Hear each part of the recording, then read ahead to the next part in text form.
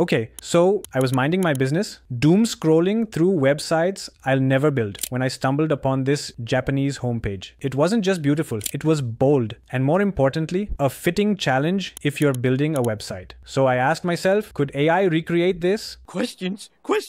Like actually replicate the layout, tone, and visuals, but in English and not just one AI? I gave the same prompt to 3 different tools. Who will nail it in one go? Who will hallucinate the most? Today we're putting Lovable, Rocket.new, and Bolt in a head-to-head design challenge. 1 prompt, 3 tools. Let's begin. First, let's begin with the new player in the market, Rocket.new. Here's the prompt. Let's have a read at its process and check if it ran through any errors. Nope, no errors. Now let's quickly have a look at the website it recreated. Firstly, this font is not visible. There's an error loading this image, which I'm sure can be resolved easily. Well, most of it is pretty standard, but one thing is for sure, it couldn't recreate the stunning design of the Japanese reference website. Let's see what Lovable did. As you can see, Lovable worked on the same prompt. So far, its thinking process resembles Rocket.new. We have responsive designs just like Rocket.new. I like its choice of royalty-free images since they don't have an AI-generated feel to them. Pretty standard. But again, the web design is nothing like the reference website I provided. Bolt's generation has a commendable UI.